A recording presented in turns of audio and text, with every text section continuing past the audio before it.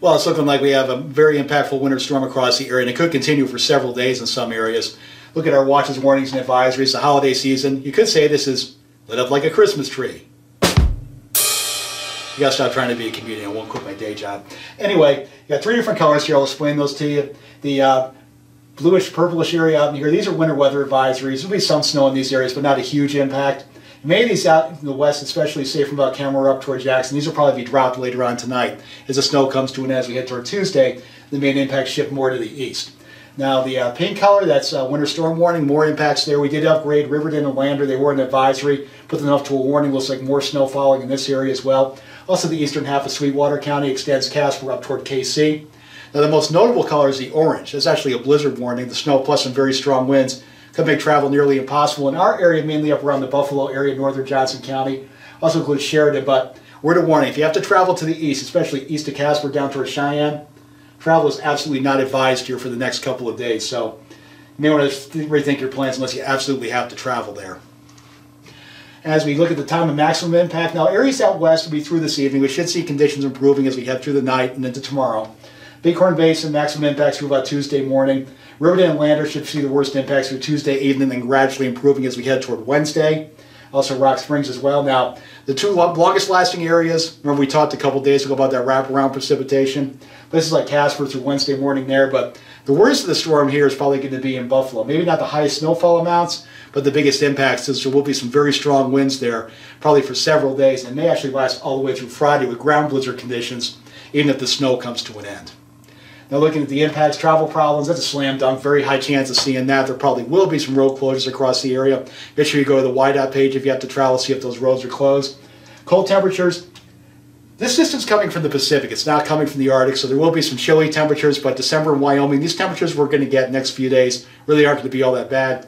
And blowing snow, high impact there, but again, that all depends on location. Places like Buffalo, probably very high. More protected areas, probably low to medium. It just depends.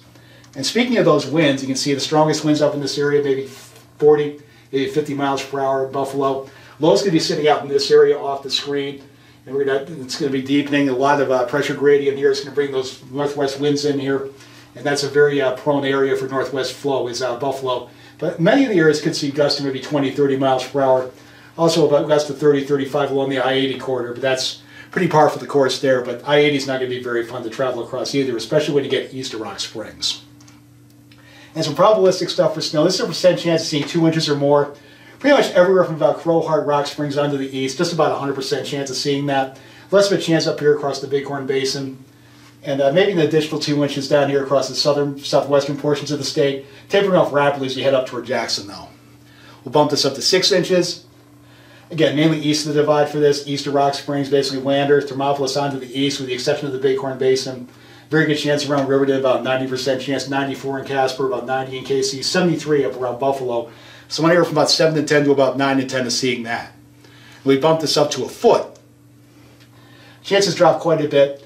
Still about a 50-50 chance around the Lander area and about a 50% chance around Casper, but the chances really drop off here. But some places get 12, 13, 14 inches of snow. Don't be surprised.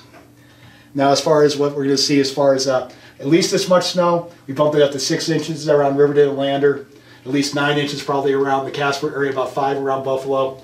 They were from about 2 to 5 along the I-80 corridor, but that's the minimum amount. We bumped this up to the likely maximum amount we're going to see. Many places over a foot, 12 to 16 inches possible. Things set up right across the Wind River Basin. 15 inches around Thermopolis, 17, maybe 18 inches in Casper, and around a foot anywhere along I-25. And along I-80, anywhere from about 6 to 12, the highest amounts out toward Wamsutter and out toward the Carbon County line. Now, as far as our official forecast, the most likely scenario we're going to see, you can see about 8 to 12 around Riverton, more as you head toward Lander. Also Casper as well, 12 to 18 there, 6 to 8 around Buffalo. And along I-80, 6 to 8 around, probably 4 to 8 around Rock Springs, higher amounts toward Wamsutter. And across the this area out in the west, 2 to 3 around Jackson. Most of that will fall before midnight, and about 6 to 8 here, but low meteorology here, you can really see the way the wind's blowing. Have that northeast wind coming in like this, northeast flow, like this. Mountains here, Thermopolis gets a lot, also Riverton and Lander, upsloping against the Wind Rivers. And also Casper is upslopes against Casper Mountain. Here's our resources here. You want weather, just go to our website, weather.gov/RAW. For road conditions, I want to emphasize this. Don't call us for road conditions. We don't have any insider information. We just go right to YDOT just like you do, so go to this site. It's a great site to see road conditions, wyoroad.info. If you're in state, call 511. Coming from out of state, 1-888 Wyo Road. Well, take a look at those webcams for yourself. Look at the conditions around the state. Go to our website, click on local programs, and there are webcams by route. Be safe, everybody. Have a good week.